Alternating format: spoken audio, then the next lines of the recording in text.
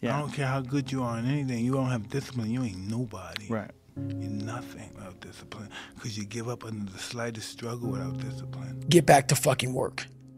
It's time to get back to work. Stop hearing yourself talk. Get off the podcast. Don't be on social media too much. Cut out all the fucking noise. Get back to the fucking mental lab.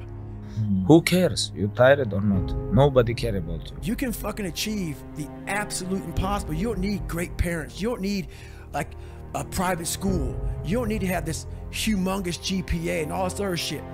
You have to be willing to outwork everybody in the world. He said success is the only revenge. He's like, it's not the best revenge. He's like, it's the only one. There's no other revenge.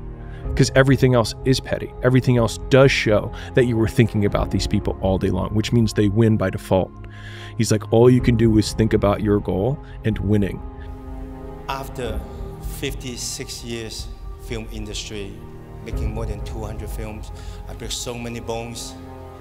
Finally, this is mine. The world ain't all sunshine and rainbows. It's a very mean and nasty place, and I don't care how tough you are, it will beat you to your knees and keep you there permanently if you let it. You, me, or nobody is gonna hit as hard as life. But it ain't about how hard you hit.